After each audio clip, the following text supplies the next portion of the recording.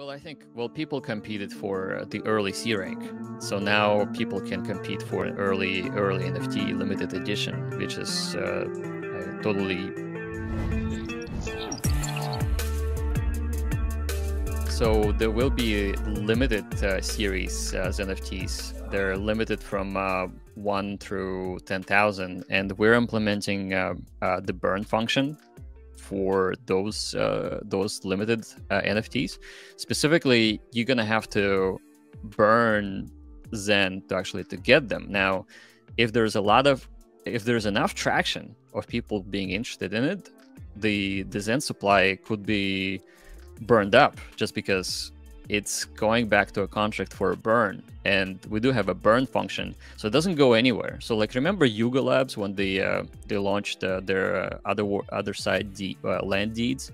So they have this ape coin, and they had ape coin, I believe. They have people purchase the ape coin and then give it back to them to mint the other side land deeds. And so ApeCoin rallied hard, and then of course it sold off. I think it rallied to $25, then it sold off to about $5.